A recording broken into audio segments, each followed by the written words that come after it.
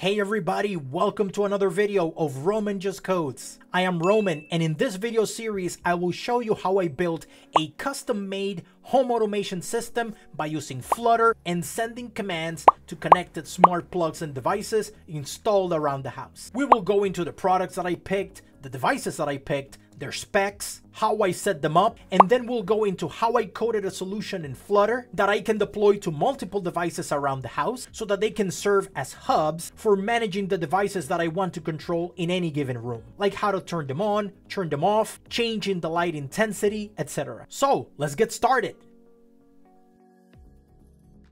Instead of getting an out-of-the-box solution and just be done with it, you know me a little bit by now. I'm a tinkerer at heart, so I decided I wanted to make my own home automation solution, which I can wow my friends with when they come visit, as well as adding a convenience and a hint of high-tech to my house by controlling the devices around the house in an automated fashion. Oh, and because I'm lazy and I didn't want to get up from the couch to turn things on and off. I want to install a few smart plugs and light bulbs around the house so I can remotely turn them on or off, change the intensity of the light, etc. Doing a bit of research, I narrowed it down to a few requirements. I needed them to be plug and play, no complex installation, creating a bunch of accounts, subscriptions, or anything. Wi-Fi enabled, that way I can deploy them behind my existing home network and only use it within the house. Make sure to secure your network or deploy these devices in a separate encrypted secure subnet. They must have an embedded web server, that way I could send them commands to make them react by simply sending them an HTTP request directly to the device, as opposed to me having to roll out my own backend. Sure, for more complex solutions this is the way to go, but for my case I wanted to go simple. No hub required, no proxy device, no middleman, no additional hardware to make this work. Send a command to the smart device, it does something, done. My decision came down to these few devices.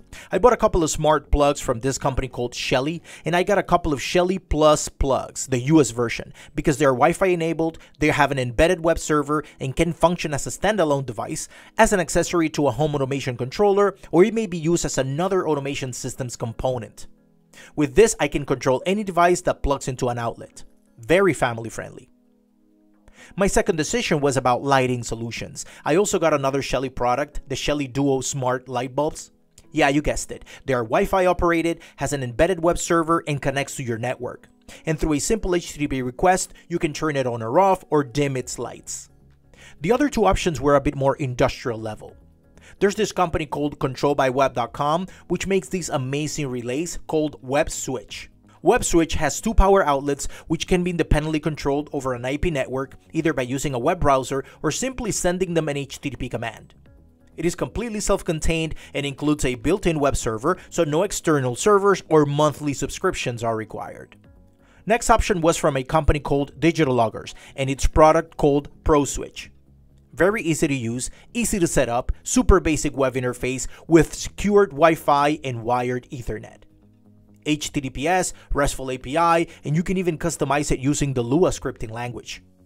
With 8 independent controlled outlets, great for commercial, industrial, and residential indoor remote power control. You can get it straight from them or even from eBay. Let's set our devices up. For the Shelly devices, you must have the Shelly app installed on your mobile device for iOS and Android, and you must be in your Wi-Fi network. You can add them both via Wi-Fi or Bluetooth. We'll only focus on the Shelly US plug for now, but you have a wide range of devices you can control and set up through the app.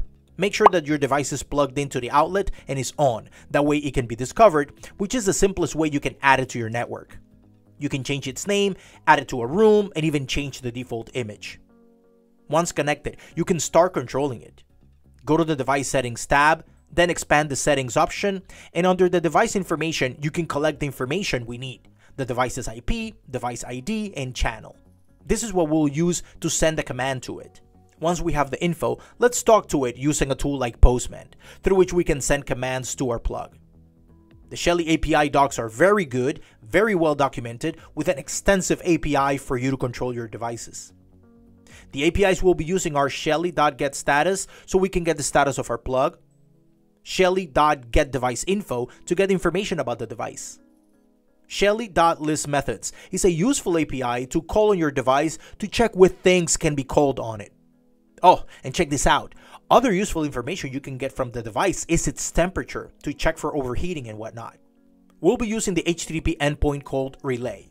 You pass the device channel and the turn query parameter on or off to toggle it. You get a JSON that you can parse further and consume.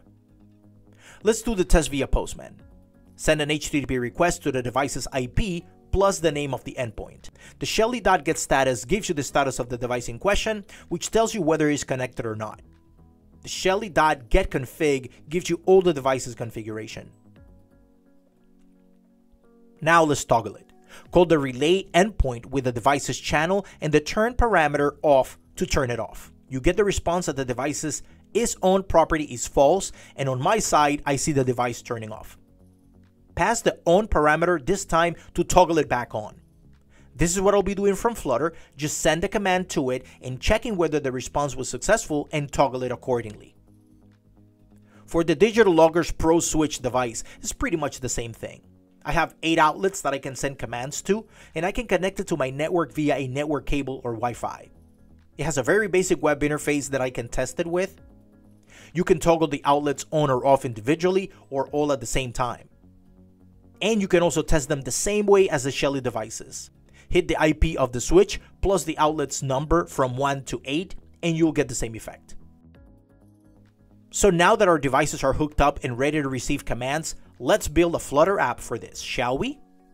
In the next video, I'll be covering that and more, so I'll see you there. Hey there, I am Roman from Roman Just Codes. I hope that you found the content of this video very useful, and if you did, make sure to like it and subscribe to this channel. You know subscribing to this channel is free, right? Thank you so much for watching.